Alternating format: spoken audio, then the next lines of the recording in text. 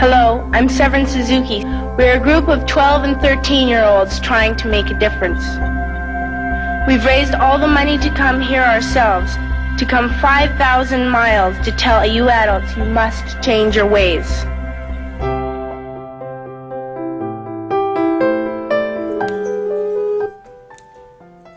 Hello.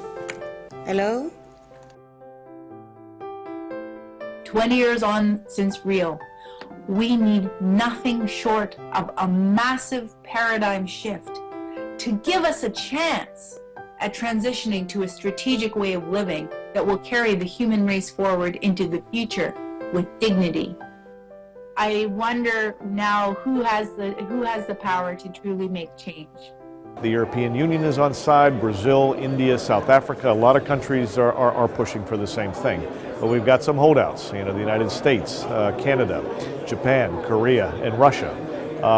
Those countries need to either step back or change their position and get on board. Well, I'm really hoping that this meeting is going to build on the success of what happened in the original Rio meeting, because lots and lots of good international agreements came into place then. But there's been a trouble with those agreements that have not been acted on, or not consistently, and so that really needs to be addressed. We hope that we will see a number of goals that would provide energy, food, and water security for everyone, lifting those people who are currently without those resources into the ability to enjoy them. What EU needs to do is push ambitiously forward for an inclusive green economy roadmap with concrete targets, concrete goals in different resource themes that we actually can, on a global level, limit the use of resources to interplanetary boundaries. We wish to see commitments on ocean issues, and we certainly wish to see the ocean emerge as a true priority out of the Rio+20 process.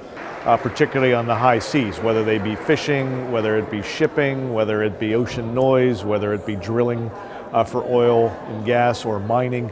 All these activities are happening in the world's oceans, and we have a patchwork of agreements and laws and standards and so forth, and we basically need to pull that whole process up and really get some focused negotiations on making sure we can manage activities on the oceans effectively. So that's our hope for Rio.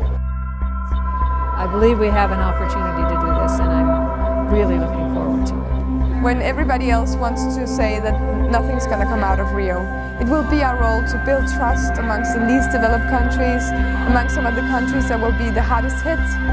Unless we solve some of these problems, that will be our role. When everybody else says no, nothing's going to come out of Rio, we need to say, si se puede, yes we can.